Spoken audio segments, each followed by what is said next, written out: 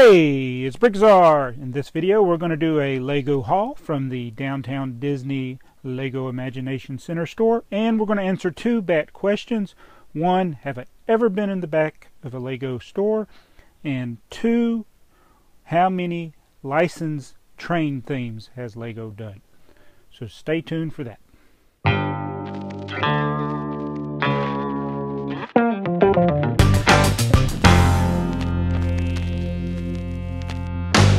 So first we'll get into our Lego haul. We went to the Downtown Disney Lego store, which is the largest store that I know of in the United States, and it has the largest pick-a-brick wall in the United States that I have seen. So anyway, we only get there every couple of years or so. Haven't been there a lot, and they're doing a lot of construction down there, remodeling all of Downtown Disney. It's a nice little place to visit. Doesn't cost anything to park there or to visit the shops, and you can spend the whole day in the whole area. And that store is humongous, and every time I've been there it's been super packed with people. So we went there just to see if they had anything going on special at the store. I didn't get any like the new modern sets, so I wanted to get the free item. So I got enough things to qualify for the free item. Nothing super spectacular or discounted, but we picked up this fireman set. As you know, if you've watched my channel, I've been collecting fire theme related stuff for quite a while.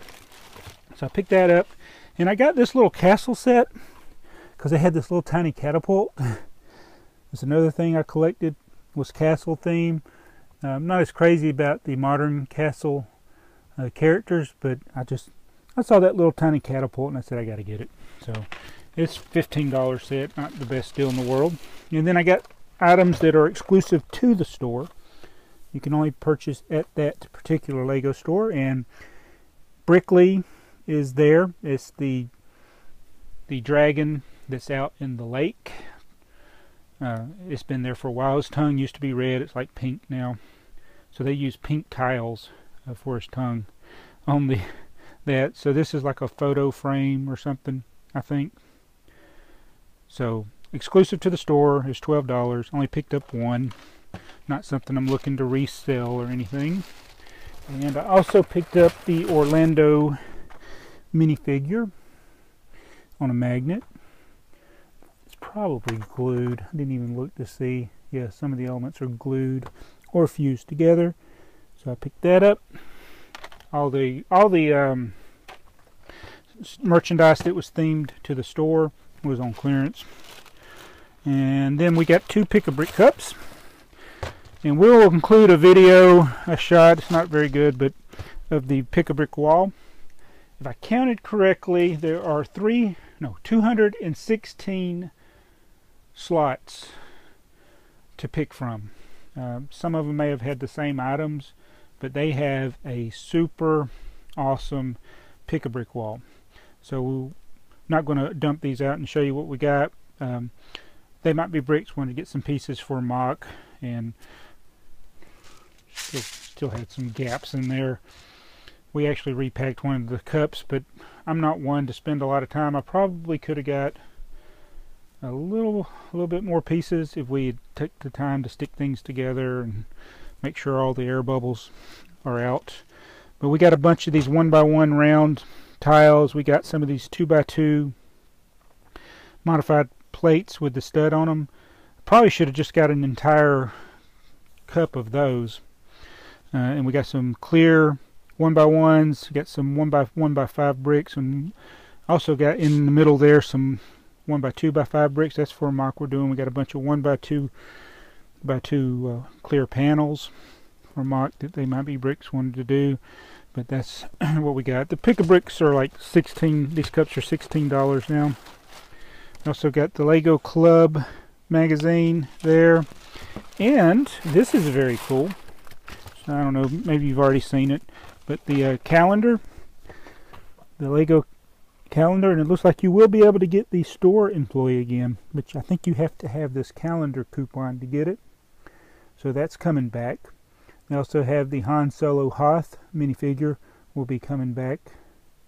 I think that's going to be re-releasing. And when I saw this, I was like, oh, right, they're going to be bringing that back, but it does not say that. It says free, build a mini with any Lego purchase. So you can get a free minifigure, but they don't usually have that torso on the wall. So that's just some of the deals.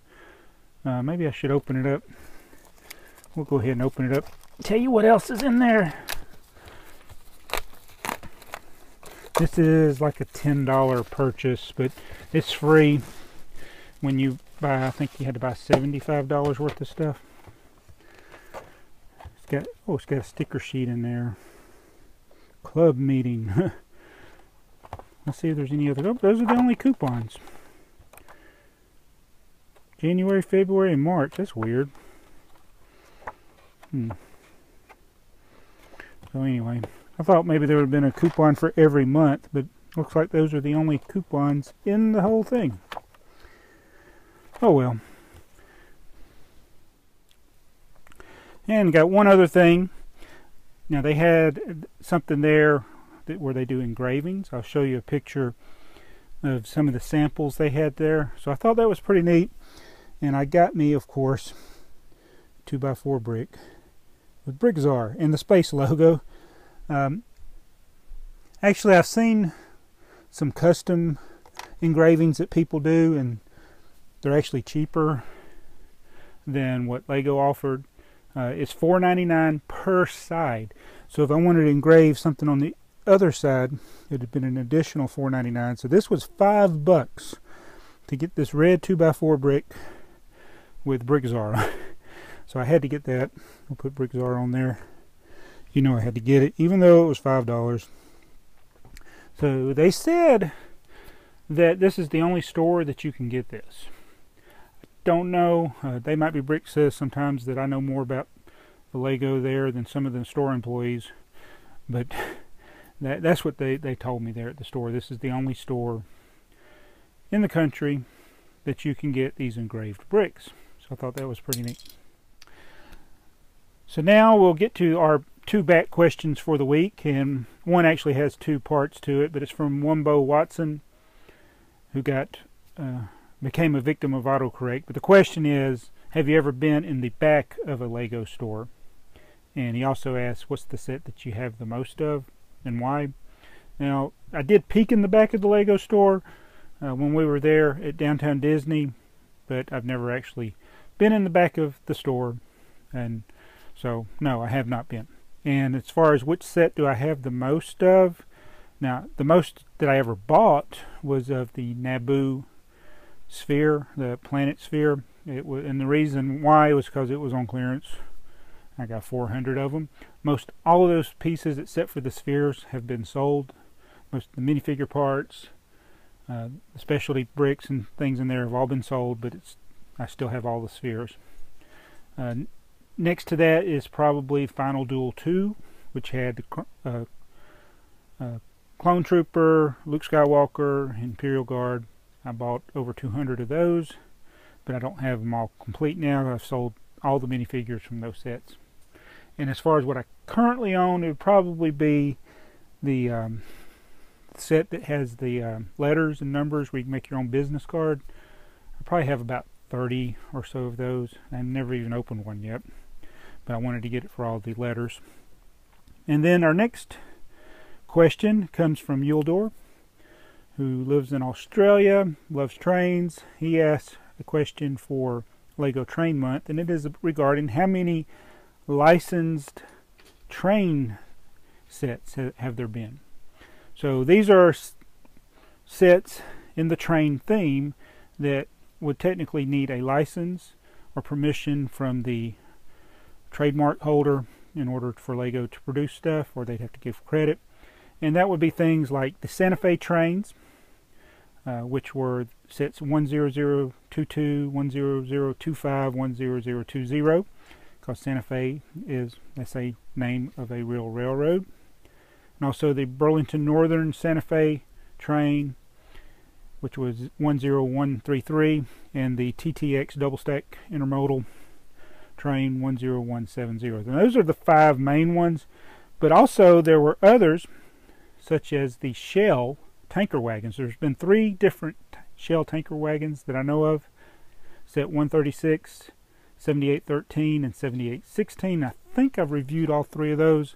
I'll check after I do this video. I'll put a picture or something if I have. And then the other is the Shell fuel refinery, which I know I used to own. Don't think I have it now anymore. Probably sold it, but that had the Shell, which is a Shell logo, a real company. So those are the ones that I could think of. That's what, about 9 different sets. 1, 2, 3, 4, 5, 6, 7, 8, 9 different sets that would be licensed. Maybe not the way people think of today, like with Star Wars, because really that was technically the first licensed theme, the Star Wars theme, which started in '99. But obviously Lego before that made things that had either Shell or other gas stations. What was the other one they always did? Exxon, yes. Exxon. So that, to me, those are licensed as well. Tell me what you think. Do you know of any that I've missed? If you have, leave it in the comments below. We'll maybe add it or update it later. But that's my haul from the Lego store at Downtown Disney. There was another question that somebody asked me. I cannot find the question. I'll just go ahead and throw it here at the end of the video, because I got to thinking about this when I was at that store, because there's so many hundreds of people in the store and thousands around it. Somebody had asked, has anybody ever recognized you as BrickTsar? And outside of Brick Fair, Alabama, I would say absolutely not. At least if they did, they didn't say anything to me.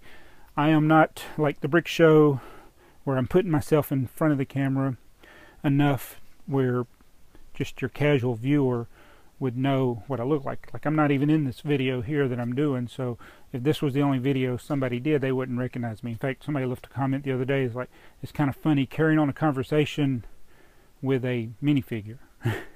Because I responded to a comment on a video. But anyway, that is actually more questions than I anticipated that I was going to cover. But anyway, thanks for watching this video, this haul and bat. Catch you in the next one. It's BrickTsar.